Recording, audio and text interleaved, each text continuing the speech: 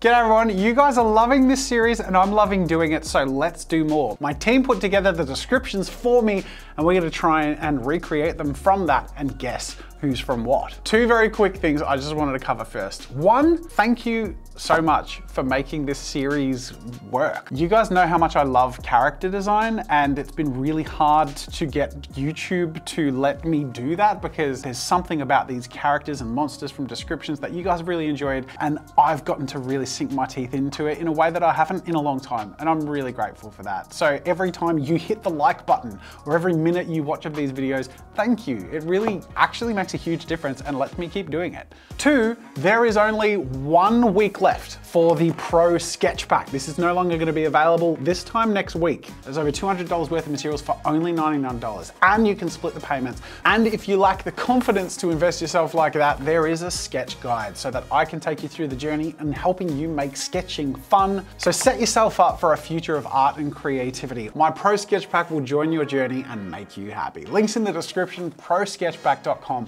1 week left. Don't miss out. With those little housekeeping things tucked aside, let's jump into our first monster. Monster 1. We have an atmosphere. This is the 19th century. A tall old man, clean shaven except long, thick white mustache, dressed completely in black, strong, thin, beak-like nose with a high bridge, particularly arched nostrils.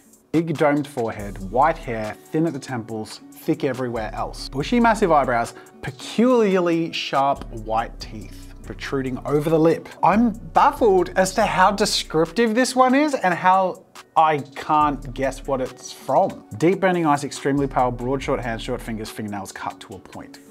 No clue. Now we've done a few of these now and they're so satisfying. So if you want to go see any of the other ones, I'll link to a playlist in the description specifically for this series. If you guys are really enjoying this, I want to make it easy for any of you who have discovered this series through this video to go binge watch all of them and of course find future videos on there. Now our first monster from description seemed pretty incomprehensible to begin with, but it's one of those things where as soon as you start putting them down on the page, all of those features start to seem pretty familiar and you get a bit of an idea as to who you think it is. So I found myself drawing basically an old man, and I wanted to find a way to make it more monstrous and accentuate it a little bit, because even after a few first sketches, there wasn't a lot monstrous about it. So I did a little bit of a rough construction play where I took some of those features of the description and over accentuated, from the domed forehead leaning down into this hooked and hanging forward nose with the high bridge and upturned nostrils, which with a broad, strong chin jutting out from beneath, sort of has the face caving in on itself a little bit in the center.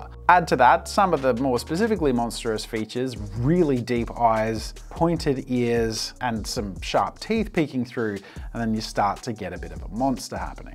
I also did a bit of a sketch to sort of see what the hands would look like. I thought it was an interesting description that they're these broad hands with short fingers and fingernails cut to a point. I sort of never imagined this sort of character would have sort of broad, stumpy fingers but sharp fingernails. The other thing I needed to figure out was the outfit, and with the setting being in the 19th century, simply Googling 19th century male black outfit, you get a pretty quick vibe. So leaping into my final epic sketch, I did my best to incorporate all of those features into one final sketch that would really make each feature make sense as to why they were described.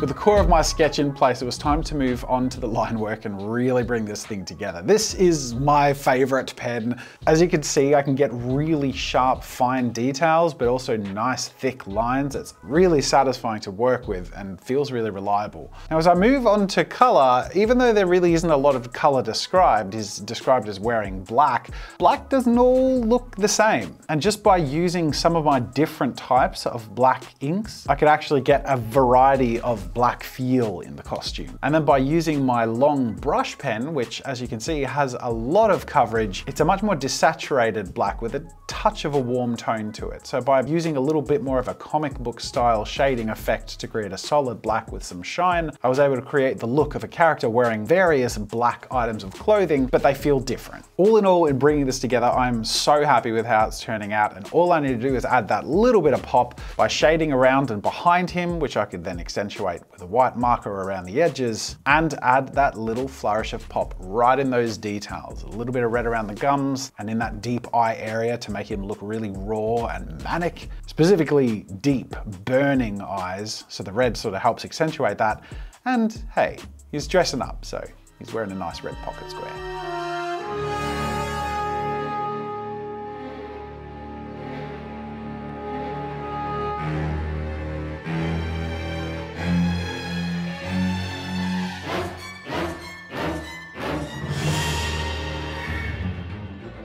All right, it's reveal time for Monster 1. Put your guesses in the description. I'm pretty confident. I think it is, I'll say it before I swipe, Dracula. Boom, Dracula. I am fascinated that he's originally described as having a bushy mustache. And it's so interesting because who we picture as Dracula has been so solidified by the film and television depictions, which is, you know, slicked back hair, no facial hair, large fangs. I don't even remember there being pointy ears as many of the Dracula depictions. I love this. I think that's really cool. There's like this old gentlemanly creepiness about it. In fact, I think the mustache has a touch of a genteel refinement. I like mine. I'm really happy with it. Let me know what you think. Now on to monster number 2. And our description is a ridged head covered with mucus. A strong start. 4 tentacles around a circular mouth ringed with many teeth. Each tentacle 2 to 4 feet long. What? Flowing dramatic robes adorned with decorations, high flaring collar, dark hat, human-like height and build, slimy violet skin, 3 fingers and thumb on each hand with thick, blunt, black fingernails, dead white eyes with no pupils. No idea. Now with this monster description, there's a lot more happening. Ridged head and mucus? Whenever there's so much in here, it's sort of hard to process. I kind of just prefer to draw all the individual elements on one page just so I can see it all and figure out how to fit it together. So in this case, the ridged forehead, some of the tentacles. The robes were an interesting one in particular. We have flowing dramatic robes adorned with decorations. So while we have all these monstrous features, this is a monster that's dressing in a very intentional and refined way, which I find fascinating. And then there's a high flaring collar and a dark hat. I had to figure out what the hat would look like, but I'll come back to that. Suffice it to say, I was getting the feel that this was a sentient, if not eloquent and intelligent character, but much more monstrous than our previous one.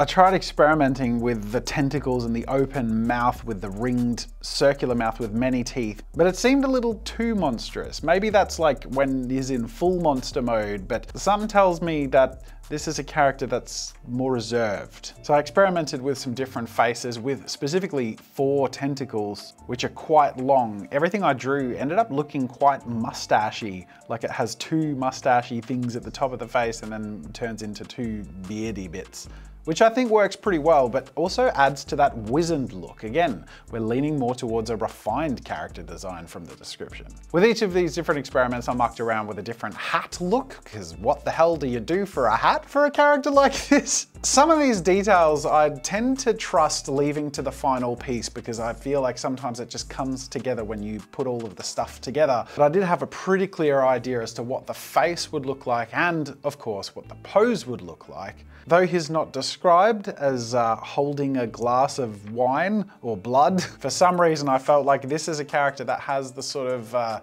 refined villainousness as Hannibal Lecter from Silence of the Lambs. Just, you know, more tentacles. So let's bring this piece to life. Starting off with my rough construction sketch focusing primarily on the pose. While there are a lot of monstrous features about this character, this is the sort of monster that I really feel like has a presence, has an imposing feel about it. After going over my rough pose sketch with my refined pencil and sketch work, it was time to really make this sing. Now, I really felt like, especially with the flowing nature of the robes, there's got to be movement in the piece, not only on the character, but around him. So I started off by putting a layer of this liquid graphite all the way around the piece, mainly in the deepest areas of the robes, that I could then, when adding water, deepen, darken, and add a more misty, soft, and ethereal look to, and work into the smoke look that I wanted to add to the background. All of this to add this feeling of whirring and a suction, like a vacuum of darkness or magic.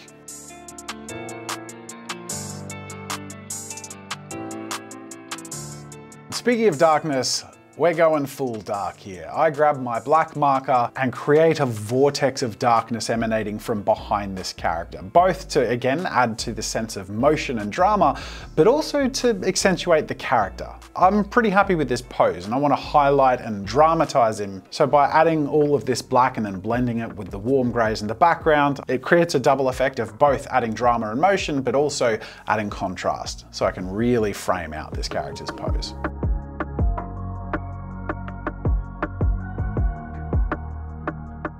Refining the details on the character really started to make it come together, but it does need a little pop of color. Having been described as having violet skin, and though the robes aren't described as being colored in any sense, they're not described as being black, and they are described as being dramatic and flowing. So I thought this monster has, you know, a sense of fashion. Adding a touch of red to his costume, I'm really happy with how all these different choices has come together, including the interestingly horned shaped hat on his head, which again, feels a little more monstrous. With a final white outline around the edges to add that final accentuation to the silhouette. I love this piece and it really feels like he's jumping right out at you.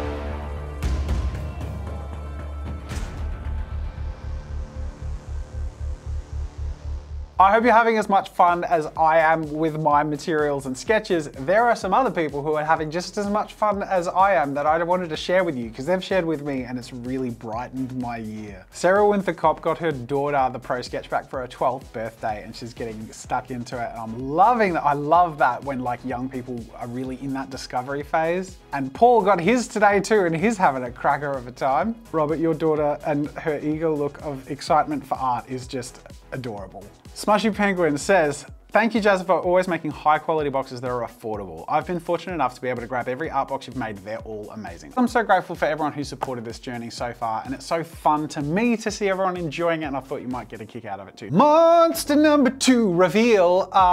Now, were I to guess, I'm gonna feel like I knew it when it reveals it to me, but I can't off the top of my head think of the name. I don't know what it's called, but it's like something from Dungeons and Dragons. It's a Mind Flayer from Dungeons and Dragons. See, I knew what that was once it told me.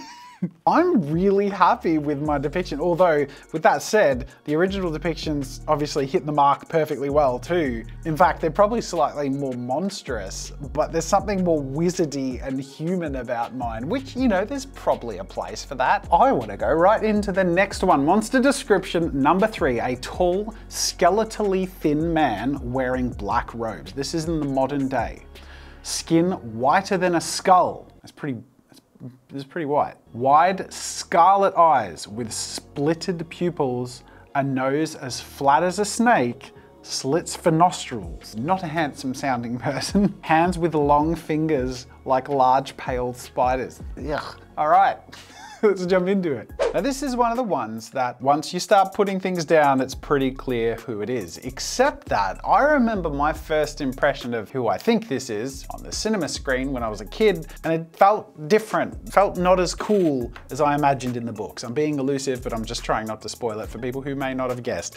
Anyways, I'm just trying to recreate this character from only the description. So having drawn a skeletally thin man and putting robes on them, which are the first two descriptors, this very gloomy, very loomy picture starts to come together quite quickly. And with a lot of references to skeletalness, both skeletally thin and then skin whiter than a skull, I found myself leaning on the skull aesthetic quite a bit, especially when constructing the face. Rather than doing face construction, I use skull construction and wrap the skin like saran wrap around it. And then of course we have the other features that pop. The super white skin, wide scarlet eyes and slitted nostrils, flat nose like a snake, and long fingered hands like pale spiders. Now honestly, aside from the nose, eyes, and I guess hands, there's not a lot of specificity around the aesthetic or design of this character. It's sort of just a general look. You're gonna assume that this monster is human because the only things that are described are just how they've strayed from being human-like. So to make this design have impact, to make this monster really stand out and feel monstrous, I need to lean into those features as much as I can. So moving on to my final piece. When he's described as being tall and skeletally thin, I want this to be a character looking down at you. So I did my sketch with a tall looming pose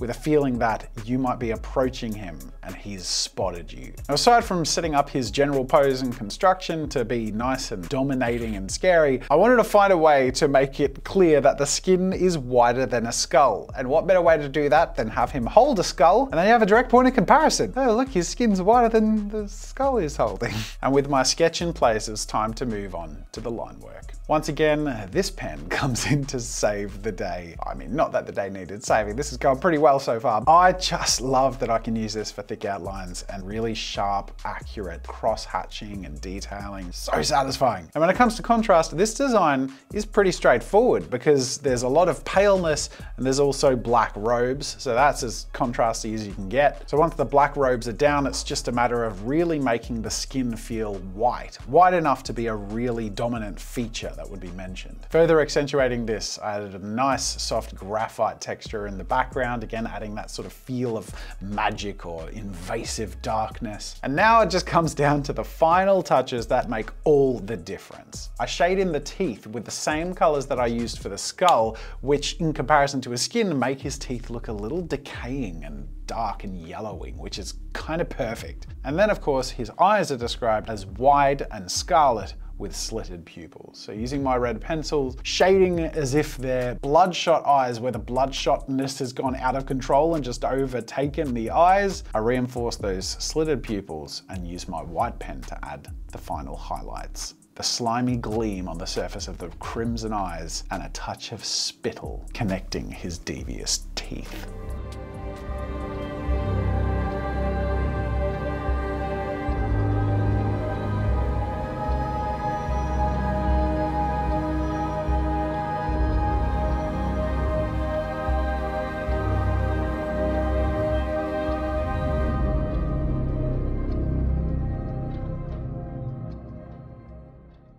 All right, we know who this is. You clicked on the thumbnail for him. He is Voldemort, but it's interesting because I can't help but, like, honestly confess that when I first watched the movies, like I said in the voiceover, I was pretty underwhelmed with Voldemort. He just looks a little too human to me. Now here's a depiction that isn't the movie depiction. To me, that's way more monstrous. That's really cool. I feel like the movie should have been like that. Or like this. I am really happy with that. I think that feels to me like a pretty cool Voldemort. If that came up on the screen, kid me would have been pretty happy with that. And you know what? Grown-up me is pretty happy with this. And I'm so glad and grateful that you've enjoyed these videos so far. So I certainly hope if you keep enjoying them that I can keep delivering it because yeah, this never gets old for me and I have a cool job. Thanks for making it possible. I'll see you in the next video. I don't know what that was. Smoke disappear trick. And add smoke in there. And then there you go.